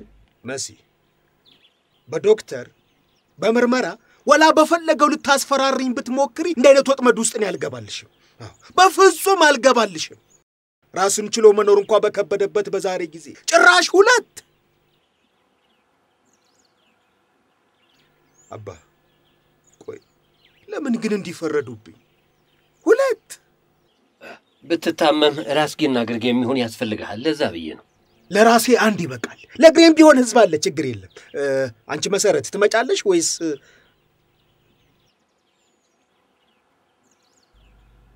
አባቴ አሁን ከሱ ጋር መነጋገሩ ምንም ጥቅም የለውም። በእርግጥ እንዲህ ማለት ጥሩ እንዳልሆነ አውቃለሁ። ማሰቤ ራሱ ልክ እንዳልሆነ ይገባኛል። ግን አንዱን ነጥሎ አይሰጡኝም፣ ጤነኛውን ብቻ።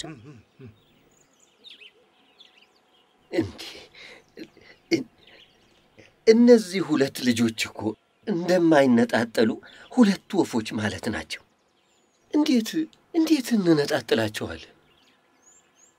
ማለቴ መጠየቁ ራሱ ይከብዳል።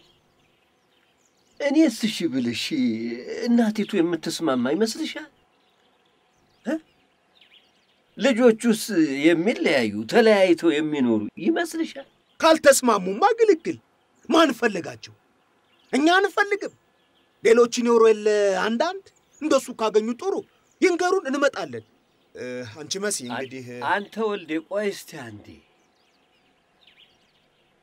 ላናግራቸው ሞክራለሁ፣ ግን ይሆናል ብዬ ተስፋ አላረግም። እኔም ምንም አላረግም። ኡፍ አንተ እባክህ በዚህ ጥቁር ምላስ አንድም ነገር እንዳትናገር።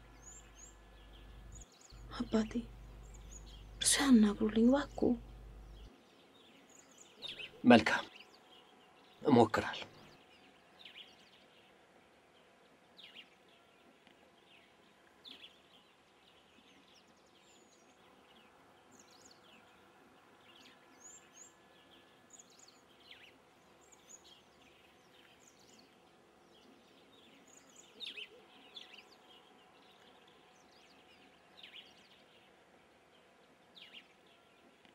እያነጋገርኳቸው ነበር። ይገርምሻል፣ ከጥንት የማውቀው ሰውዬ ነው። ታዲያ ልጆቹን ማየት አይፈልጉም? ያዩዋቸዋል፣ አሁን ያዩዋቸዋል። ከዛ በፊት ግን አንድ የማናግርሽ ነገር አለ። ህይወት ነይ እስቲ አንዴ።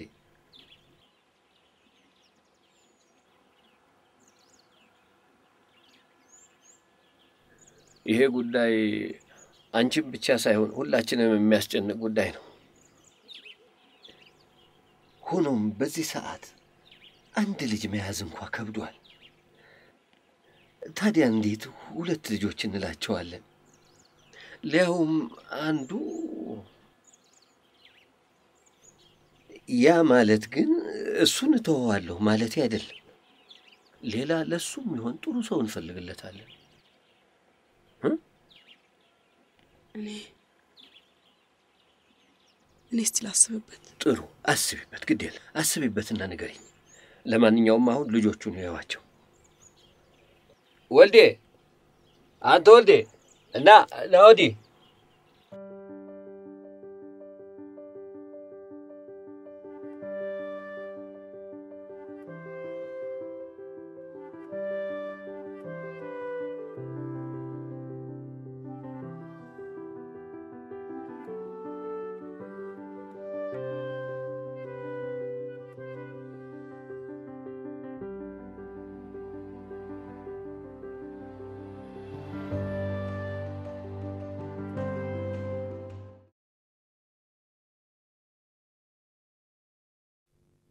ልጄ ጎበዝ ተማሪ ሁን።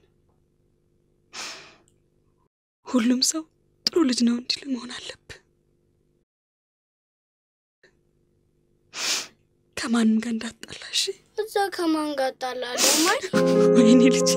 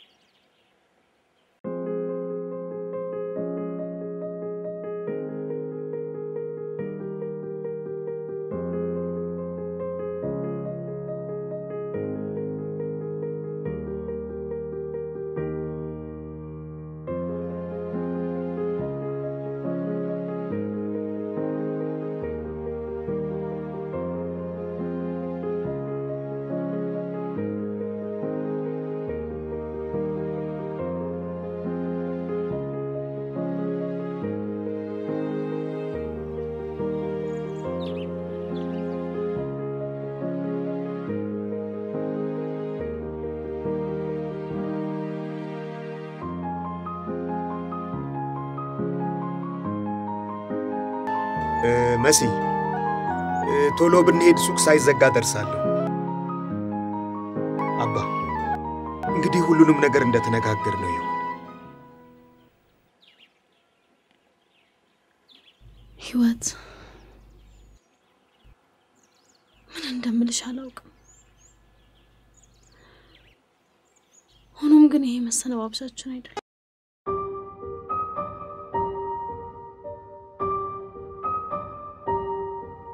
ግቡ እንጂ እንሂድ።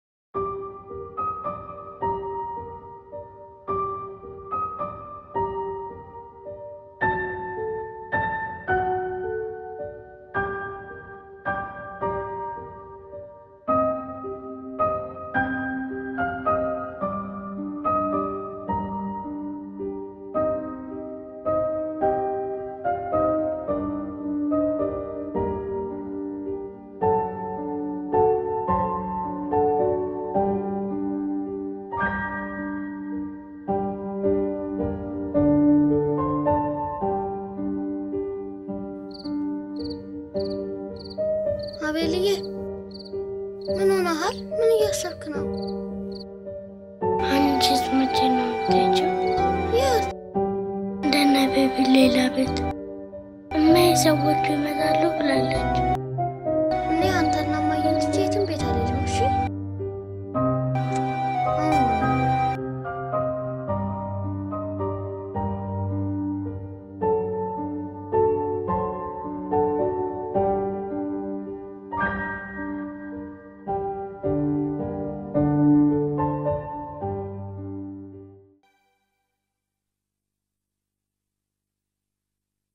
እኔ 3 ልጆች ነበሩኝ።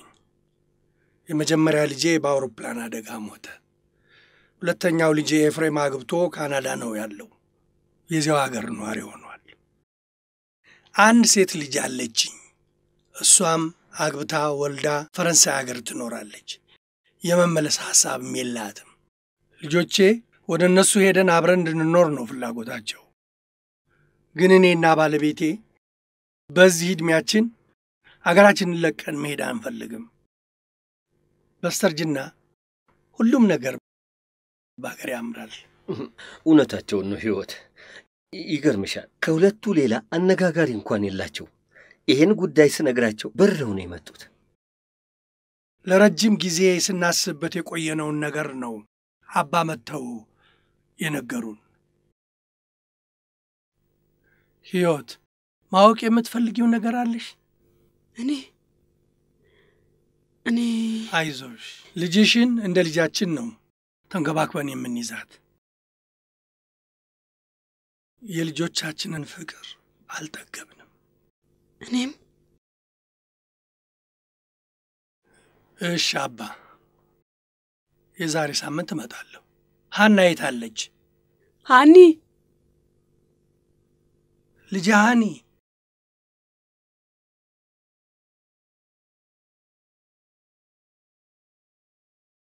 የዛሬ ሳምንት ተመልሼ እመጣለሁ። እሺ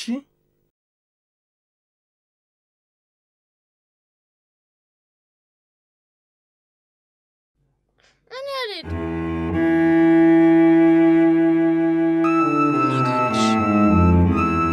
የፈለገ ነገር ቢሆን አንቺና ቤልዬን ትቼ የትም አልሄድም።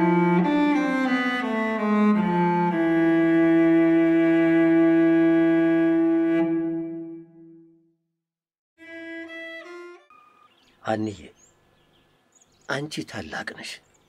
ለታናናሾችሽ አርአያ መሆን አለብሽ። እንዴት አድርጌ ነው አቤልዬና እማዬን ትቼ የምሄደው? ለዛውም እሷ በዚህ ሁኔታ ላይ ያለ። እኔ የትም አልሄድም። የሌላ ሰው ልጅ መሆን አልፈልግም። እኔ ከሄድኩ እናቴስ ማን አላት? ስለ እሷ አታስቢ። ለእናትሽ ሕክምናውንም ሆነ የሚንከባከባትን ሰው እኛ እናመቻቻለን። አይዞሽ፣ ሁሉ ነገር ለበጎ ነው ብለሽ አስቢ። ሊወስዱሽ ሲመጡ ምንም ተቃራኒ ነገር እንዳትናገሪ ሀንዬ።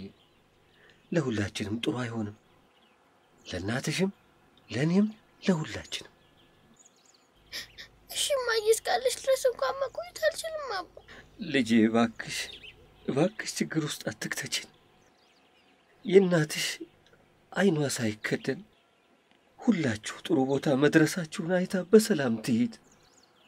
አይዞሽ አይዞሽ፣ እንደ ወርቅ ነው የሚይዙሽ። አይዞሽ። አይ እንዲያው ምንም ነገር እንዳትናገሪ ሀና። ይልቅ ይህን እምባሽን እናትሽ ሁለተኛ እንዳታይ።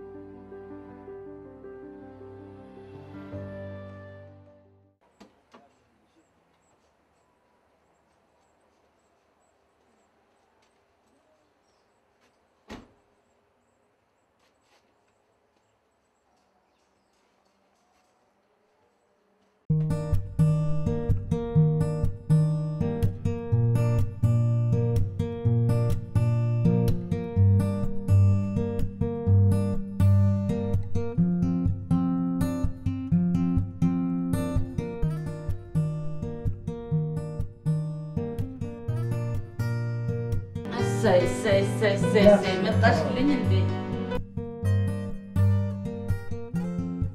ቆንጆ ነሽ እስቲ እናትረፍልኝ። ደክሟት ወደ መኝታ ትረፍ። እሺ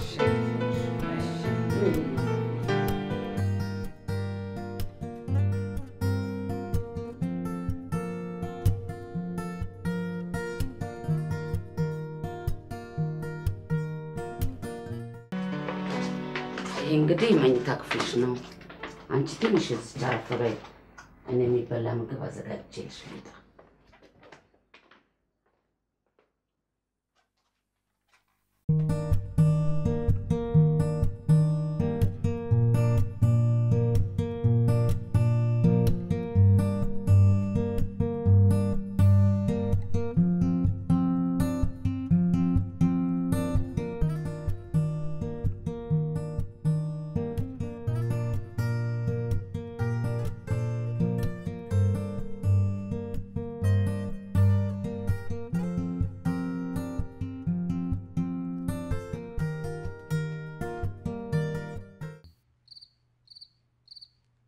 እማ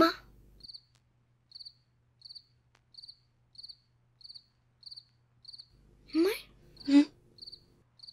እግሬ በሽተኛ መሆኑ ጥሩ ነው አይደል? ለምን እንዲህ አልክ ልጄ? ባይሆንማ እኔንም አንድ ሰው ይወስደኝ ነበር አንደና ቤቢ። አሁን ግን ከእናቴ ጋር መሆን እችላለሁ።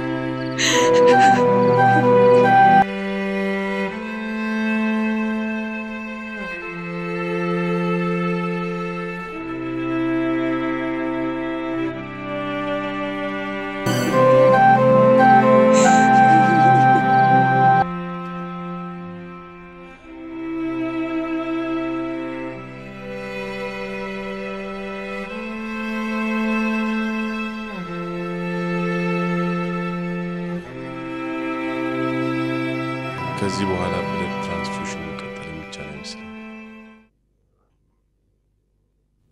ሰውነትሽ አልቀበል ብሏል። ቦዲ ኢዝ ሪጀክቲንግ። እኔ ፔንኪለር እጽፍልሻለሁ። ህመም በተሰማሽ ጊዜ አንዳንድ ውሰጂ።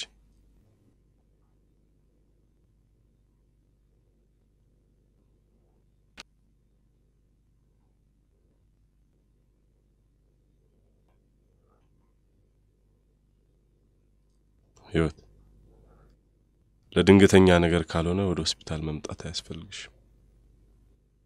በአንቺ ጉዳይ ህክምናው ከዚህ በኋላ አብቅቷል። እረፍት አድርጊ እሺ? ሰው አለሽ አይደለም? አባንም አናግራቸዋለሁ። አይዞሽ።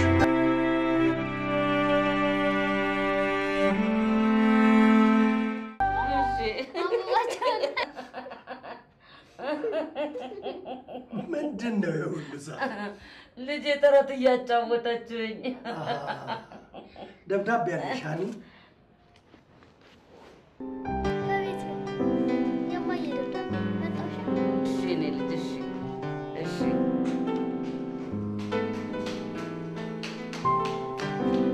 አንተ ሰላም ውለህ መጣ? እንዴት ነው?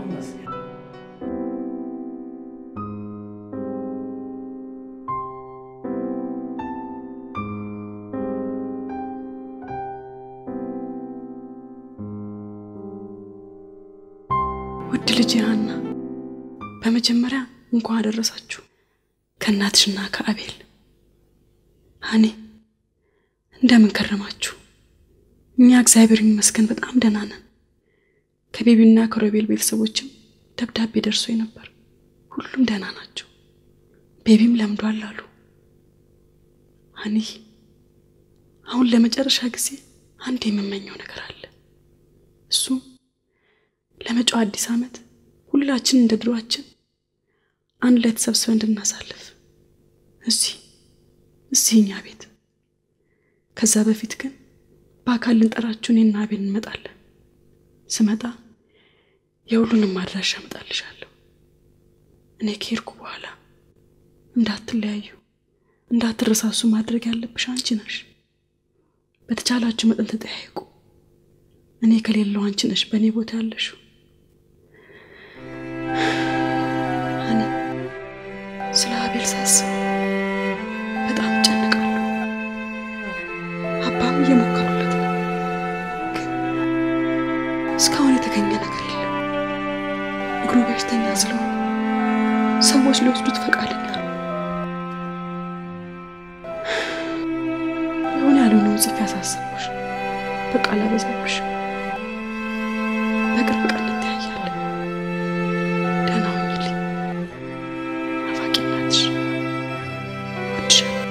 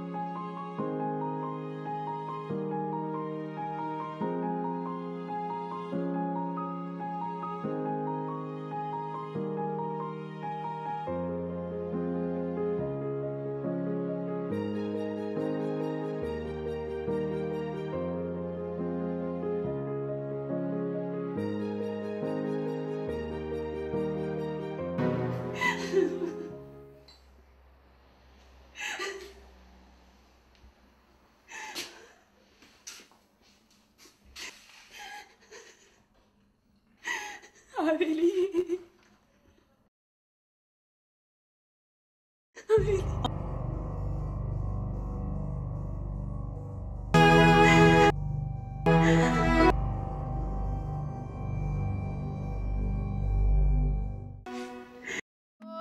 መጣን ሆ ብለን መጣን ሆ ብለን እማማሉ ብለን ሆ ብለን መጣን ሆ ብለን አባባሉ ብለን ሆ ብለን መጣን ሆ ብለን አበባዮሽ ለምለም አበባዮሽ ለምለም ባልንጀሮቼ ለምለም ግቡ በተራ ለምለም እንጨት ሰብሬ ለምለም ቤት እስክሰራ ለምለም እንኳን ቤትና ለምለም የለኝም አጥር ለምለም እደጅ አድራለሁ ለምለም ኮከብ ስቆጥር ለምለም ኮከብ ቆጥሬ ለምለም ስገባ ቤቴ ለምለም ትቆጣኛለች ለምለም የእንጀራ እናቴ ለምለም አዳይ የብር ሙዳይ ኮለል በይ አዳይ የብር ሙዳይ ኮለል በይ